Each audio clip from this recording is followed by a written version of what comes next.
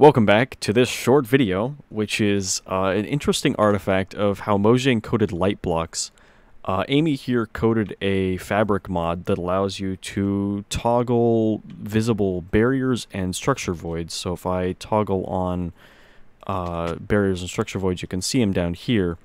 But there's an interesting side effect of also being able to see light blocks. I am in adventure mode right now.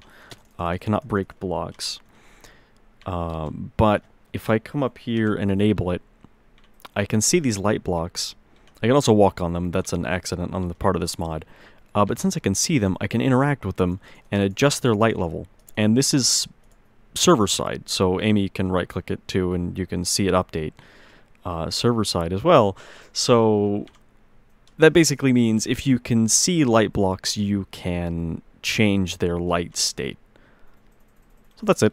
Thanks for watching. Catch y'all next time.